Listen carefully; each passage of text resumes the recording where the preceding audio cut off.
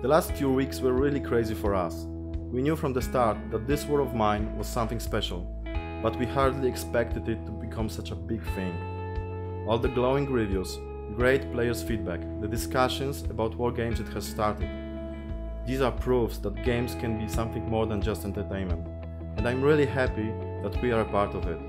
So, thanks for all the support, it really helped us a lot. Just like we promised, we are constantly working on making the experience even better. We just released the update 1.2, which adds some new great features to the game. The first one is brand new shelter that you can now start in. Also, from now on you'll be able to pick the starting group of civilians. Thanks to that, you can have more influence on how the story unfolds. We still have more ideas that we would love to bring to the game, so stay tuned for more updates next year. Many of you are asking about the tablet version of this War of Mine, so we'd like to make it clear. We're already working on it and it's going pretty swell.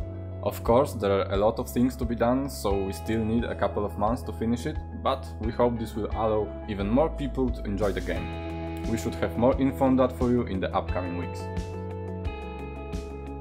It's almost the end of the year, so everyone in the office is already thinking about the upcoming break. We are really looking forward to get some rest after last months. They were really satisfying, but at the same time very exhausting.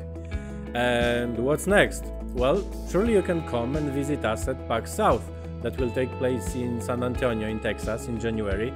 The rest of our plans have to stay untold, at least for now. That's all folks. Happy holidays to all of you from our team. Hear you soon.